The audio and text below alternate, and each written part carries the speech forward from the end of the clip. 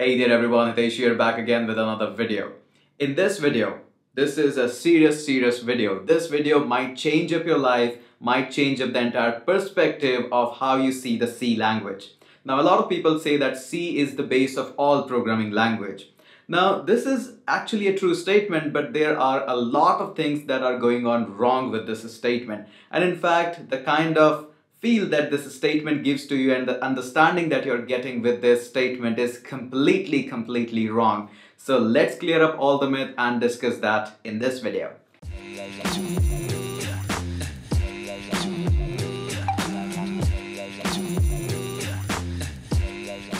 In this channel, we talk about programming, web apps, mobile apps, pretty much everything related to programming and technology. So in case you are new here, consider subscribing. Now let's go ahead and move on to our today's topic, which is C is the base of all programming language. Now you will hear this statement in all of the books, all of the teachers in the university, in the schools, and even I have said this statement quite a number of times. But I'm here to tell you that this is completely a wrong statement. Now the statement in itself is completely right, that the C is the base of all programming language, but the meaning that this sentence is conveying to you is completely wrong. Now let me put up in a much more detail so that you can understand. Now what is happening, C was actually one of the very first programming language. I know a lot of people are going to say, hey, there were programming languages that were much more previous than the C, but let's just say that C is one of the most primitive language. Now what happened after that, a lot of new advanced languages were developed like C++ and Java, and they share a fair amount of syntax with the C as well. So it's not completely wrong to say that the C is the base of those languages. Okay, that's okay. But what I'm trying to say in here, that since C is the base of all language, the path to learn any programming language doesn't necessarily need to get started with the C. I have seen this this loop of C, C++, Java enough of my life. This is completely a bizarre loop that people are going around. In order to learn Java, you have to first start with C because that's the base of a programming language. And then further you have to move into C++ and Java. This is completely a bull.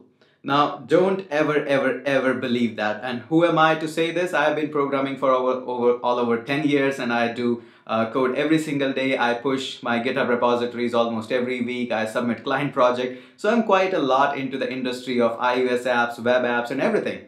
And as this, I would like to share this great piece of advice. If you want to get started with a particular programming language, just directly get started with that.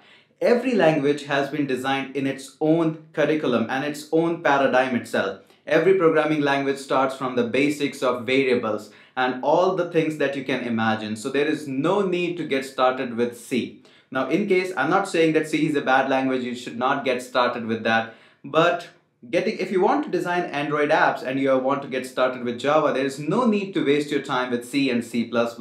Just directly get started with Java. You can learn any programming language directly. Now, a lot of people will also jump up and say another statement that when you know and understand the C language, since you are already familiar with the syntax, you can actually grasp the Java or maybe PHP quite easily. Now, again, one of the crappy statements this can be.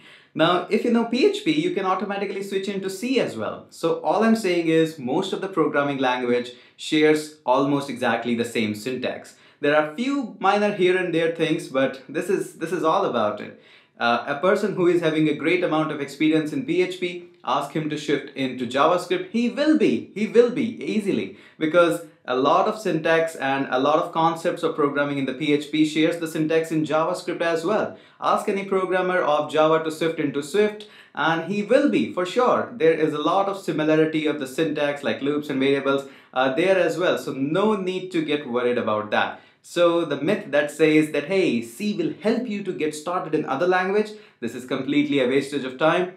Pick up your favorite language that is already your favorite and just directly get started with them. So whole of the summary in here is choose your language. There is no prerequisite of other language to learn about it. Just directly get started with that particular language. Interested in JavaScript? Get started with that. Interested in Java? Get started with that. There is no such loop. Like you have to first learn C, then C++, then Java, then maybe PHP, then maybe Swift. There is no such loop. you can anytime pick up any language and can get started there. So in case you think that this video was helpful, give it a thumbs up. In case you think that this video can be helpful for somebody else, make sure you share it on social media. I'll catch you up in the next video.